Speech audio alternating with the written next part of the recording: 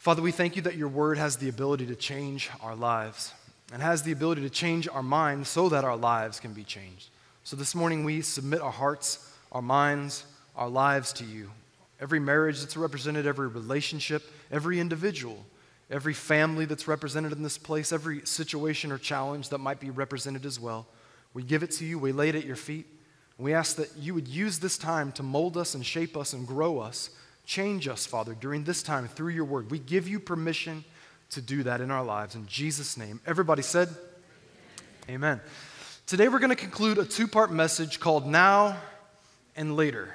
Now and Later. And what we see is in 2 Timothy chapter 4, some of the Apostle Paul's very last writings, he's writing from a prison cell in Rome, really where he's awaiting death, execution. He's writing to Timothy, and he's writing as a spiritual father to Timothy, who is a spiritual son. And last week we began this message, and what we talked about was how Paul, from his wisdom and his experience, speaks into Timothy's life and gives him instruction through his writings. And what's really cool about this is that at the beginning of this passage, Paul looks at Timothy and says, Timothy, in your future, you're going to be dealing with some things that are going to be different than what I've dealt with. You're going to walk through some seasons that are going to be new.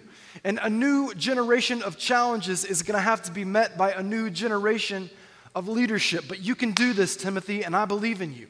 So Paul gives Timothy some really simple instructions.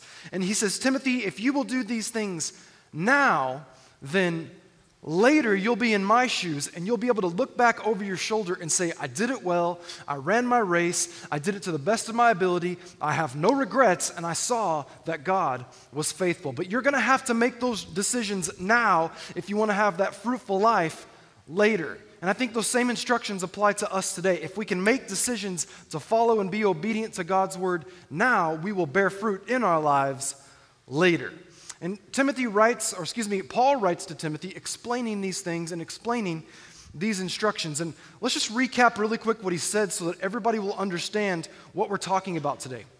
He says, Timothy, there's coming a time where believers and non-believers alike will no longer endure sound doctrine. They're going to run off looking for teachers, looking for voices who will affirm their worldview rather than allowing their worldview to be shaped by the gospel of Jesus Christ. They're going to be going and looking for messages and voices that will tell them what they want to hear rather than what they need to hear. There's coming this challenge down your path, Timothy, and you got to be ready for it. So Paul gives Timothy some really clear instructions. He said, when these things happen, Timothy, number one, in verse 5 of 2 Timothy 4, he says, be watchful in all things. And we talked about how in the original writings, this has nothing to do with our eyes. It's not about watching and observing and being swayed by everything that's going on around us. It's an emotional stance where we look, we observe, and we respond accordingly. We're not moved, we're not swayed. Our feet are firmly planted in the Word of God and in the promises of God. He says, you got to be watchful, Timothy. And then he goes on and he says, and you're also going to have to endure afflictions. Now, nobody likes to focus on afflictions, but if we focus on endurance, we'll make it through the challenges of life. We talked about what it means to have endurance, and if we will be willing to endure, we'll allow God to work and make us stronger, and each mile of our life will make us stronger for the next mile that's in front of us. Think of the marathon trainer, the one who's going to run that marathon. You can't get ready for a marathon running 1 mile every morning. No, you have to build miles upon miles because each mile makes you stronger for the next mile that's ahead. Timothy, you're going to have endurance. And then he says, you're also going to have to do the work of an evangelist. We talked about how if we remove that word evangelist, which was Timothy's calling, we can all think of our calling for our lives. And God has equipped and called each one of us to do something specific, but we're going to have to be willing to do the work. And if we will be faithful with the work that's in front of us, God will be sure that we are fruitful in the long run. God is calling us to fruitfulness. Our responsibility is faithfulness. Timothy, you're going to have to be willing to do the work. And if you can do those things, it will ultimately culminate in you fulfilling your ministry. And it's with that thought of fulfilling ministry that I want to transition and now move from the instructions that Paul gives to Timothy, and let's look at Paul and the way that he reflects upon his own life. I love his writings right here. He says, Timothy, if you can do these things, you will fulfill your ministry, or you will make full proof of your ministry. We talked about this last week, and I want to focus on this for just another moment, how that word fulfill literally means to fill full with what God has given me. So imagine you in your life. God has given you gifts, talents, and abilities, and the life that is in front of you is this blank canvas. It's an empty jar, an empty vase, where God is calling you to pour out everything that He has poured into you throughout the course of your life, so that as you pour out what you have, while you are being emptied, you're being filled with the satisfaction of using the gifts, talents, and abilities that God has given you. You can pour it all out, but be filled full in the long run. That's what Paul is saying about his life. And what's so cool about this is this serves as a transitional thought to the very next thing that the Apostle Paul says here. And I want to talk about these next few reflections that Paul has on his own life, because his reflections still serve as instructions for us today. How many of you have ever had somebody in your life that was always quick to give you instructions on how to do things? And it's amazing when God brings people into our life whose instructions are valuable. But I think we all know what it's like to also have people that we've encountered or have people in our life who really want to give us instructions, but we look at their life and we're like, I'm not so sure I want to be taking my instructions from you. What's interesting about this is that Paul doesn't just give instructions, then he turns around and reflects on where he's been and what he's done, and he's lived this life that is worth emulating. I said this last week about being a generational church, and I'll say it again. People of all generations, can we agree this morning that if we will look to one another to add value to one another, we can give and receive from each other and add value? The younger people in this room right now, there are people who are older than you that have something to give to you. And if you look at their life and see that it's a life worth emulating, be quick to listen to their instructions. Amen. So this is what Paul has to say when he talks about fulfilling his ministry. Look at verse 6. For I am already being poured out as a drink offering. Look at the picture here. God gives you gifts. He wants you to pour them out. I find fulfillment in the pouring out of my gifts, and I fill up that empty jar. I paint on that blank canvas of this life that God has laid before me.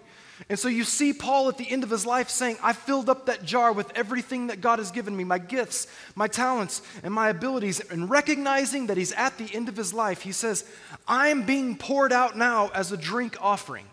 The reason it says drink offering is because the word offering in the original writings here literally means to make a drink and to offer it to someone else as a gift. And he's saying, my life is being poured out as a gift. Unto who? Unto God. I was amazed when I read through this and studied it out the way that multiple Bible scholars see this as Paul's life being poured out as an offering to God, but also to humanity. And this makes a lot of sense when you read a lot of Paul's other writings. Paul said in Philippians 1, watch this, many of you will know this passage well. Philippians 1 and verse 20, according to my earnest expectation and hope that in nothing I shall be ashamed, with all boldness, as always, so now also, Christ will be magnified in my body, whether by life or by death. And he goes on and he says this phrase that we know so well. For me to live is Christ, and to die is gain. What's he saying? He's saying as long as I'm living, breathing, walking on this earth, my mission and my message is Christ. And so my life is to be poured out as an offering that shows the world around me the good news of the gospel of Jesus Christ. But if my life should come to an end, guess what? I only lose my life and I have heaven and eternity to gain. To live is Christ, to die is gain. So that's the picture we see of Paul's life being poured out as an offering to God, but also as a witness, an offering to humanity. And I love that thought because it really helps us to understand that as long as we are walking on this earth, God is calling us to honor Him, but live a life that's an example for others. So Paul goes on here and reflects on his own life, and I want to take these reflections and again, turn them into instructions. This is what he says in verse 7. I have fought the good fight. I have finished the race. I have kept the faith. So finally, there is laid up for me the crown of righteousness, which the Lord, the righteous judge, will give to me on that day. And not to me only, but also to all who have loved His appearing. So when looking at these reflections, the very first thing that Paul says, Timothy, I have fought the good fight. Here's the first instruction if you're taking notes today to everybody in the room. If you want to get to where Paul is later in life, number one, you got to fight the good fight. You got to fight the good fight. Now, maybe you're wired like me, and if somebody starts talking about fighting, you're like, listen, I'm not really born to fight. It's not my nature. I don't really care for confrontation. It's not something I want to do on a daily basis. But guess what? Sometimes in life, we have to choose to fight even if we don't want to. And why is that? Who are we fighting, and what are we fighting for? We'll talk more about that in just a moment, but when you look through these words right here and you look in the original writings of what Paul is saying when he says fight and fought, I have fought the good fight of faith. The word fight here is this word agon or agon that we see in the original Greek, and the word fought in the past tense is agonizomai. And what it literally means, it's the Greek word from which we get our English word agony or agonize. He says, there have been times in my life where whether I wanted to or not, whether I chose to or not, I had to agonize and fight for something that was ahead. And think about Paul for a moment. This is a man who took the good news to the Gentile world. He was stoned. He was beaten. He was imprisoned. And many Bible scholars, if not most, think that he died at least once in some of those beatings, only for God to bring him back to life to continue the mission that was in front of him. He went through a lot. He went through some agonizing events and series throughout the course of his ministry and his life. Now, when we see that word fight here, I really want to make sure that we understand what this means, because it doesn't literally mean a fist fight, even though that helps us to get a good picture of how we can go about, doing well in the fight of life sometimes. But watch this, because that word there literally means to be entered into the competition. When we get to the next point, I'm going to talk about competition a bit more, but right here when I see fight the good fight, what I see and what I think of in my mind, Pastor Gary talked about boxers who enter the ring and box with one another. And we've all seen boxing matches, or maybe you watch the UFC. Maybe you like both, maybe you prefer one over the other, but either way we see a fight between two fighters. And here's what's interesting about this is, if we were to take the word fight out and use a different word, I think it will help us understand this better.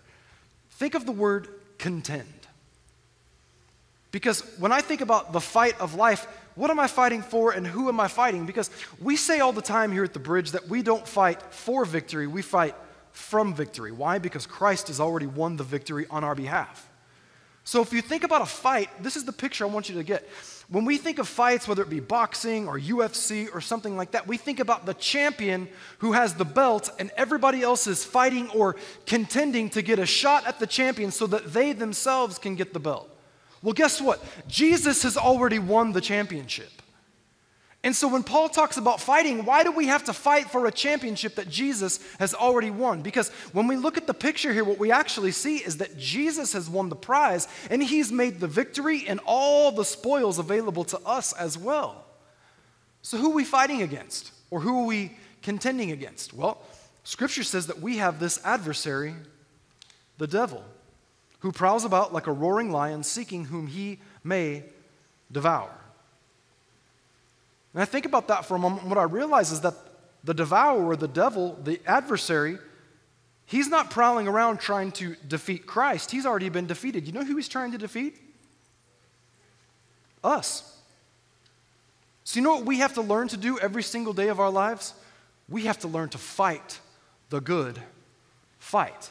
And if we will fight, if we will contend, we will have the victory that Christ has made available to us. And I hope that helps to put victory in perspective for what Jesus has done for us. Now, you might be saying, how is it exactly that we fight? Well, Scripture gives us, all kinds of examples when it comes to the armor of God or the things that we can put on, but let me just give you some quick practical things real quick. First of all, do you ever think of prayer as a weapon? Because I love how we simplify prayer here at the Bridge to help people understand that prayer is simply communicating with God. But I'll tell you what, you can go to battle in prayer.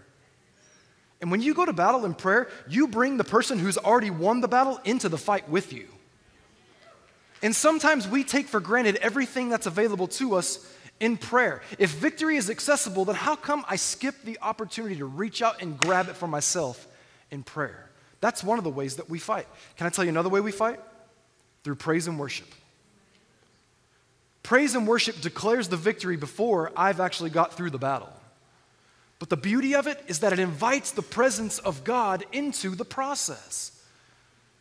And I think everybody will relate to this. Has anybody ever come, not ever, probably most Sundays, do you ever walk into this place and when we corporately are worshiping God together and the presence of God is here, you just feel like you can go bear hunting with a switch, man. You're like, I'm ready to attack hell with a squirt gun right now. Because together we get into the presence of God and He is here with us. He's encouraging us. He's lifting us up. He's speaking to us. And we know we got the victory because we're having an encounter with the one who's already won that victory. But then we can so easily go home and feel defeated. An hour later, 30 minutes later, we get in our car and we're already having a fight with our spouse. Or the challenges of life are staring us in the face again. Can I tell you something? The same God who is here during praise and worship on Sunday morning is the same God that wants to be with you Monday through Saturday and walk through every single battle that you might face. Don't leave praise and worship on Sunday morning. Don't leave it in this room. Take it with you, in your car, in your house, everywhere you go, and invite the presence of God to get involved in your situation and stand strong and fight. Amen? And, the Word of God is an incredible weapon. Faith for this battle that you're facing, it comes by hearing and hearing the Word of God. I love what our Bridge Women study groups are, Bridge Women small groups are doing right now in our church. And I know we got all kinds of women who are here in service right now that are a part of our groups. But your map study is amazing. Meditate, apply, proclaim. Listen, meditate. I sit on the Word of God. What does it have to say about my situation? And I don't just leave it on the page. I get it in my heart. I meditate on it. I sit over it. I look over it. I make sure it doesn't stay there. It gets here. And then I begin to apply it. What does it say I need to do in this situation? And as I apply it, as I'm waiting for that victory to come, I start proclaiming the victory that God has given me every day of my life. What a powerful weapon that is in the fight that you might have in front of you. Now, before we move on to the next thing, I wanted to spend the most time on this one for one reason, because there's a really good word that Paul uses here. He says, don't just fight. Fight the good fight. So if there's a fight that is to be fought and it's a good fight, do you know what that also means? That means that not only can I fight well, I can also fight poorly. There's a bad fight. What does that mean? If you look at the original writings here, that word good literally means beautiful or beautiful to look upon. Handsome is actually one of the words. Good to look at, beautiful to look upon. It's the way in which you went about fighting. And I'll go back to the boxer analogy, or maybe UFC, whatever you prefer. Maybe you've watched a fight and you saw a great fight. Maybe one fighter just dominated the other one, was so much better. Or maybe both fighters were great, but one was just a little bit better and they got the victory. And you look back and we celebrate those wins. We celebrate those victories. Wow, the crowd goes wild. What an amazing job they did. Until 3 days later, it comes out on ESPN that they failed the post-fight drug test. Because guess what? Sometimes people win dirty. I think what Paul's saying here is really a nod to integrity. Because a lot of us try to get ahead in life thinking that we're winning the fight, but we do it through shortcuts. We do it through some sort of slack morals where we just let the rules slide and say, I'm willing to cut these corners to get ahead. Paul says, no, you need to fight the good fight, and it's an integrous fight. It's one that when you look back, you won't be ashamed of how you fought. Paul reflects on his life and he says, I know I fought a good fight. I fought a clean fight. That doesn't mean it was always beautiful, and it doesn't mean that I didn't get knocked down a time or two. It means that I'm here at the end, I'm still fighting, and I have no regrets about the way that I fought. I think he's telling us that we need to be able to get to the end of our life and have no regrets, knowing we fought a clean fight. And guess what? If you fight a clean fight, you can put the results in God's hands, and he's going to take care of the rest. Amen? So Paul says, Timothy, I fought the good fight. You need to learn how to fight it too. Look at the next thing he says. He says, I finished my race. The instruction to us today, we got to learn how to finish the race of life. Finish your race. Now, I want to use some more specific language because the original writings are so good throughout this passage, and they really help us out. Again, we see Paul using a word that kind of implies competition.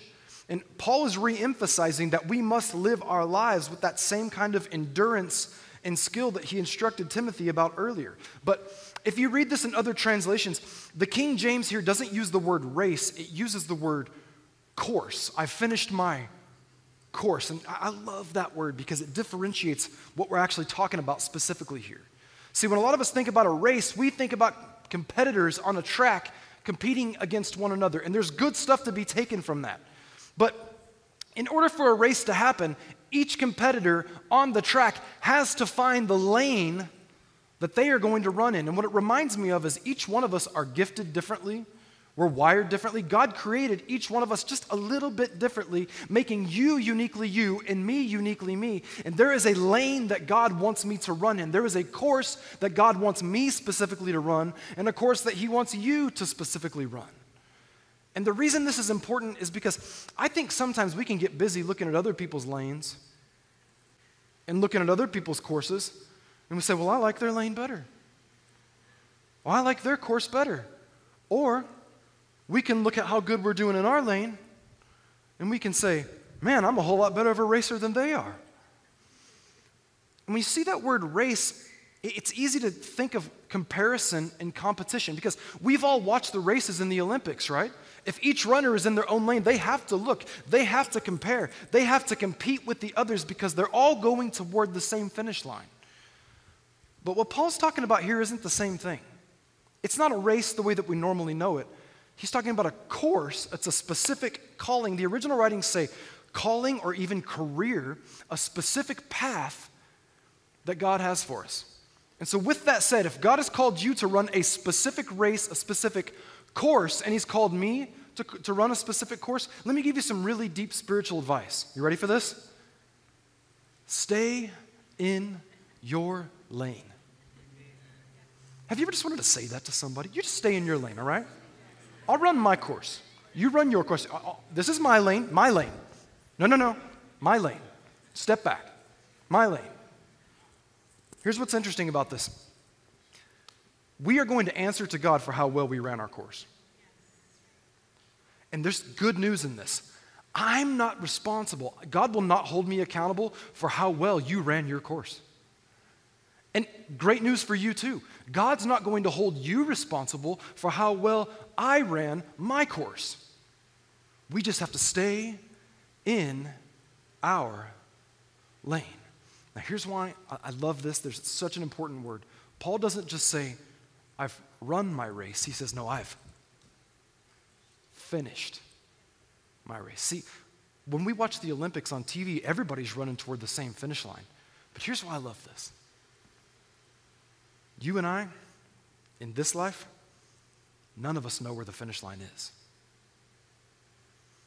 And in a race, everybody's running toward the same finish. But in each one of our individual courses, our responsibility is to run and finish the course God has called us to, and none of us know where the finish line is. Paul writes this at a time in his life where he looks ahead and says, I know my finish line's in sight.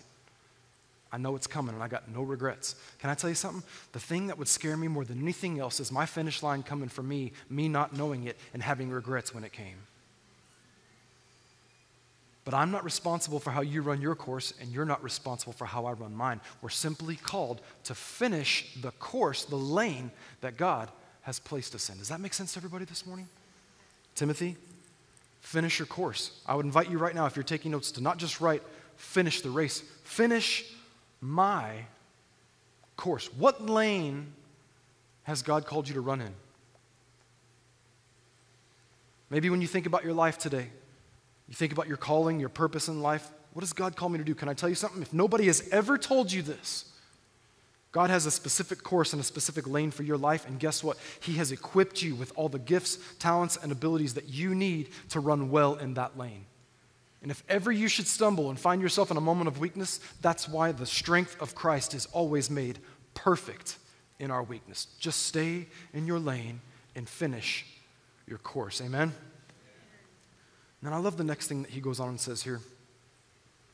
Paul says, I look back and I recognize that everything I've been through, number 3, I've kept the faith. So here's the final instruction.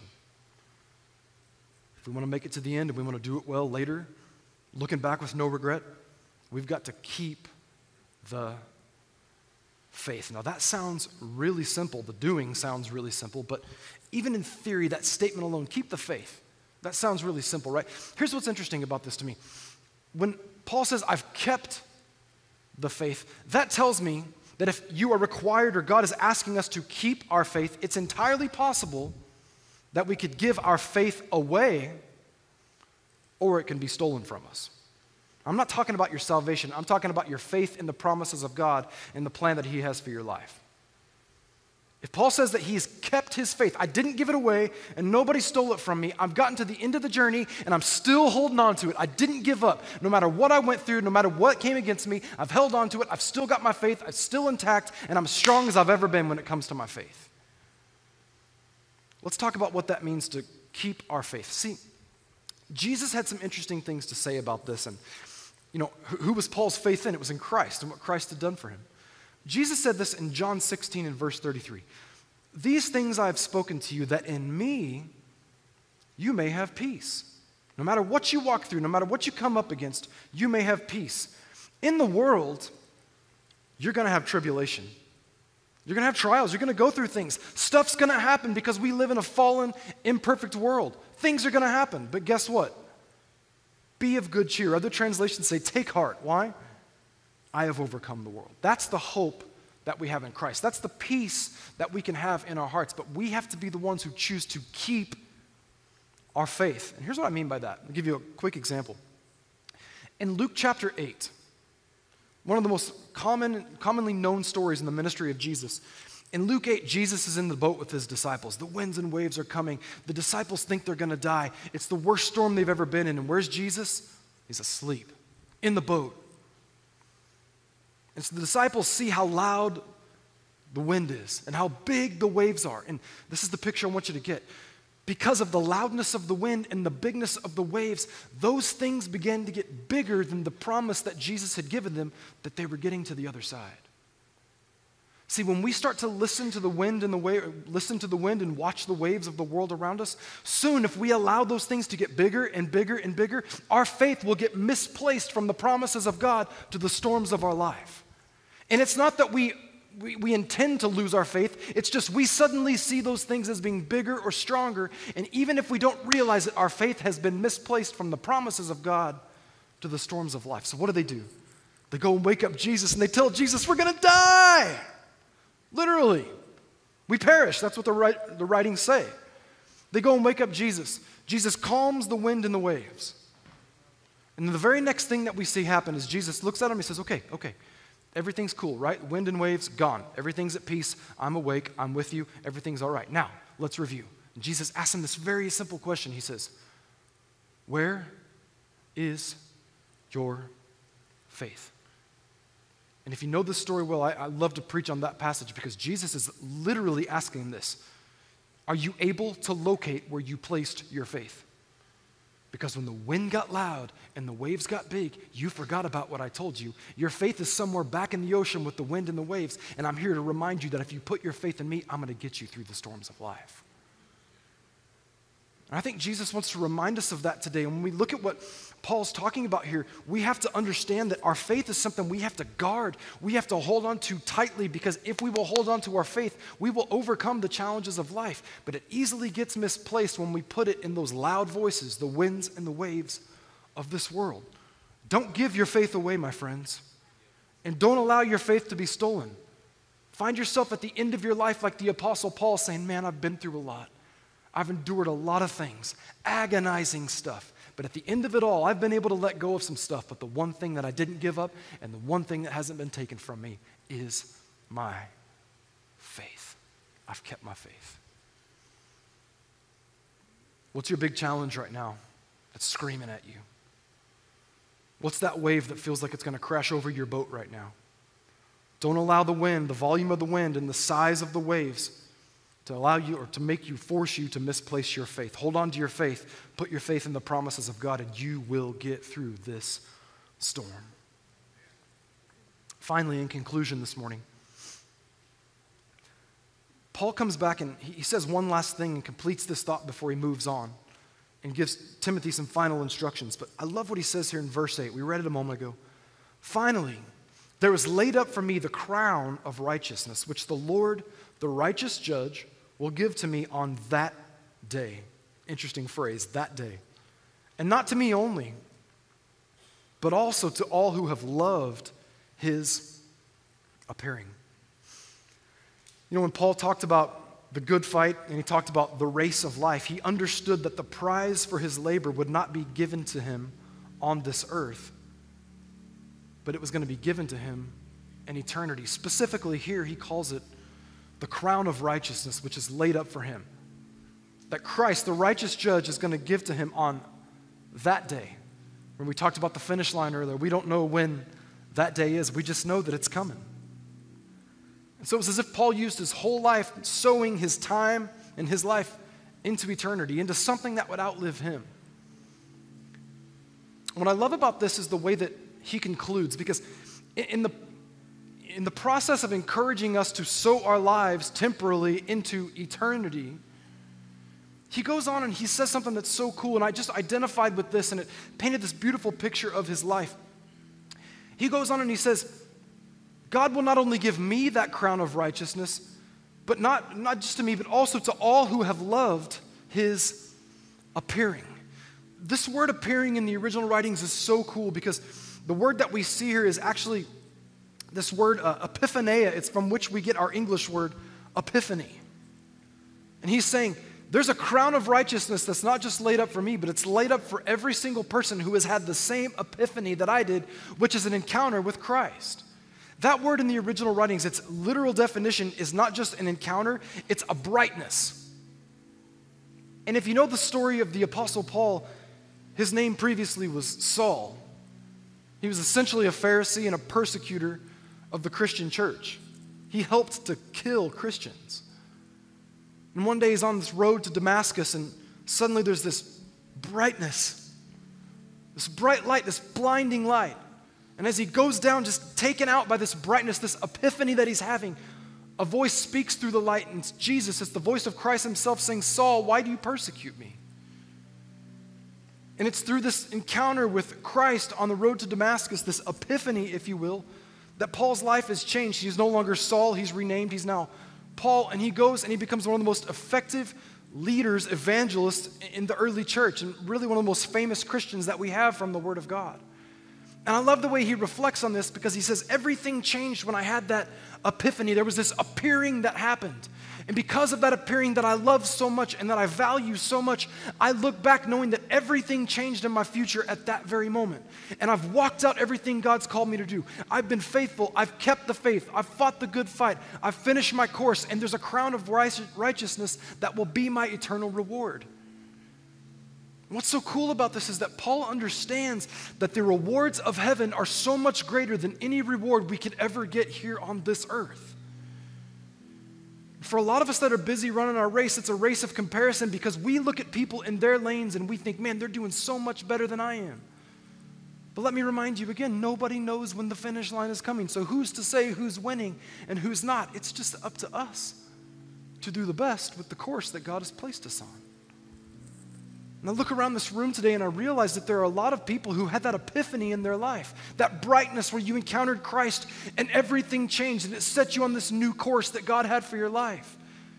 And maybe your story's like mine. You can look back to these moments of your life where you had these epiphanies of brightness, where it was like God just stood up and spoke to you and said, I got something better. And everything changed from that moment on. If you're like me, I'm grateful for that day, because I look back and, as Paul said, I'm glad, I'm happy. I celebrate the appearance that I had, this appearance of Christ in my life. But maybe you're here today, and when we say those words, you love the idea of having a fulfilling life, finishing your course well, keeping the faith. But maybe the reason why you don't feel fulfilled in all those areas is because you haven't yet had that epiphany of Christ calling your name and saying, hey, I got so much more for you. See, everything changed in Paul's life when he had that epiphany. Everything changed in my life when I had that epiphany. And this is a room full of people. Everything changed in your life when the same thing happened to you. And if you're here today and you've never had that encounter with God, I believe that right now he just wants to bring a brightness upon your light, shine some light into your life. And he wants to say, hey, I'm right here. I've been here all along. And I've got better things for your life than you have for yourself.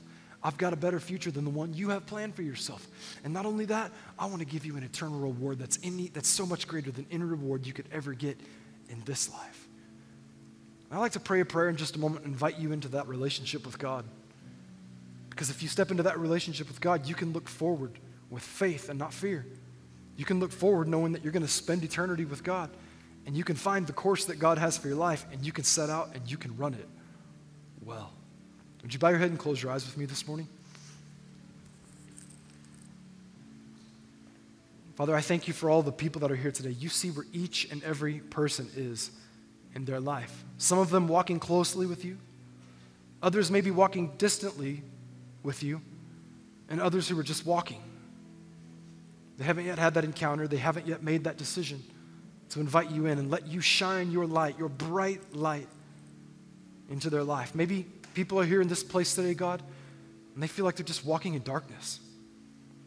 The darkness of this world, the darkness of uncertainty, the darkness of their regrets, the darkness of their failures. Maybe the thing they need more than anything else is for someone, you, to come and shine your light into their life and show them that you have a better course, a better path, a better future for them so that things won't stay the same. If that's you today and you're in this place and you know that you need to invite God into your life to let him shine that light, that bright light into your life, I want to invite you to say a prayer with me here in just a moment. We're going to do this together with heads bowed and eyes closed. We're not going to put anybody on the spot. We're not going to embarrass you. We just want to give you a simple invitation to step into a relationship with God. The way that we do that is by saying yes to Jesus. Jesus, the Son of God, the one who came and died on the cross, the sinless, spotless, only acceptable sacrifice for our sin, died a death that we deserved for our sin. That's how much God loved you. That's how much God loved me. Through that sacrifice, Jesus not only bore our sin on the cross, but 3 days later, God raised him from the dead, conquering death, hell, and the grave for all of eternity so that you and I would not have to face it. We can have that peace for eternity if we'll simply say yes to that sacrifice that God made for us in Jesus. I want to invite you to pray a prayer right now. Just repeat these words after me. It's not about magic words. Just mean it with everything in your heart. Say these words right after me. Say, Jesus, I thank you that you died on the cross for me. I believe that you are the Son of God. And I believe that your death was full payment for my sin. So today, I choose you. I want you to become the Lord of my life. I put my faith in you, my hope in you, and my trust in you. Today, tomorrow, and into eternity. In Jesus' name, amen. Amen. Can I tell you, if you made the decision to commit your life to Christ, to invite him in today, hand over lordship to him, if you did that, you join a company of people that made that decision at some point in their life as well. We are so grateful that you did that. Can we just put our hands together this morning and welcome some people into God's family? Now listen, this is a very important moment for people that made that decision, so we want to honor all of you that did that, and we want to respect you during this time. So hang tight for a moment until service is over, and everybody listen to this. If you made a decision to follow Christ, we want to give you a gift. It's a simple tool called the Next 7 Days. There's a couple of different ways that you can get it. Right after service, we'll have prayer teams along these walls down here on the floor. Just walk up to one of our prayer teams, let them know you made a decision to follow Jesus, and they'll give you that book. We don't need anything from you, but we're happy to help in any way that we can. We feel like it's our responsibility to help you start walking with God. If you need to go quickly at the end of service, just stop by the Next 7 Days desk. It's right between the glass doors before you exit the building. Let them know you made a decision. You want to get the book, they'll give it to you and help you in any way that they can. We are glad that you made that decision. Congratulations. Well done. Way to do that. Hey, one more time, we want to welcome you into the family of God. Can we put our hands together and welcome some new family members today?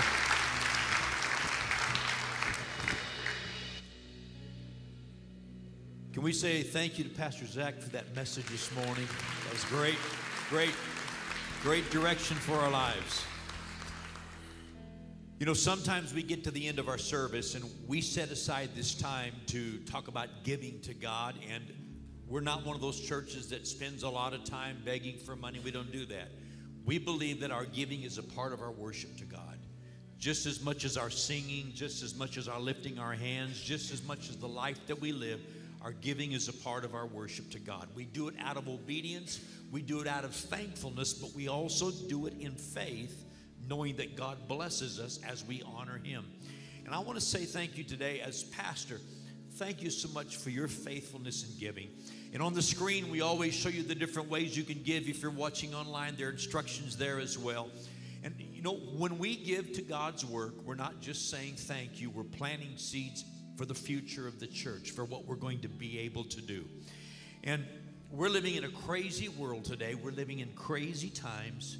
But every time I give back to God, it enables the church to take the seed of the gospel, plant it in more lives, and make a difference in building the kingdom of God in the earth. So I just want to say thank you so much for your faithfulness. We'll be good stewards of all that you give back to God and to His work. So God bless you as you give. If you're in the house today and you want to give a physical gift, there are envelopes in the seat. You can just put it, whether it's cash, check, whatever it might be, credit card information.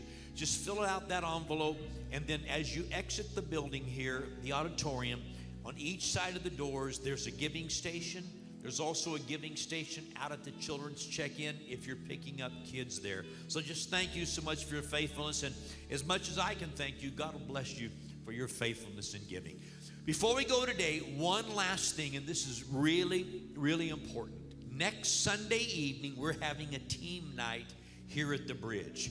We haven't done this since before COVID broke out. How many of you remember when COVID broke out a couple years ago? Anybody remember that? Okay. Y'all are sure quiet this morning. That's supposed to be funny. I guess it wasn't very funny.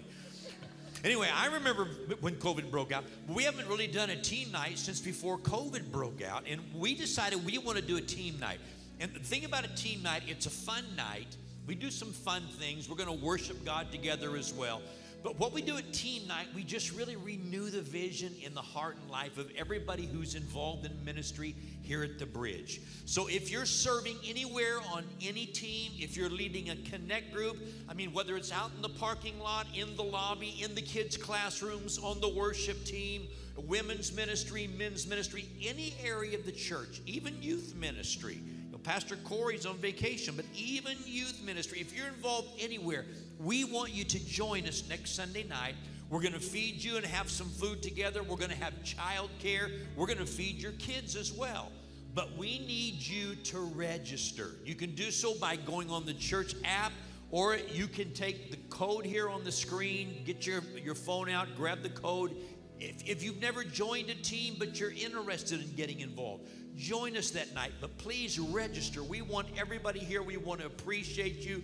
We want to encourage you. And there's some things in my heart that I'm going to be sharing Sunday night that are really, really important. So we want everybody here next Sunday evening for our team night. It's going to be a fun, great night. Finally, have you enjoyed being in God's house today? Hey, we love you. We appreciate you so very much. Thanks for joining us. Stand to your feet. Have a great week, and we'll see you Sunday.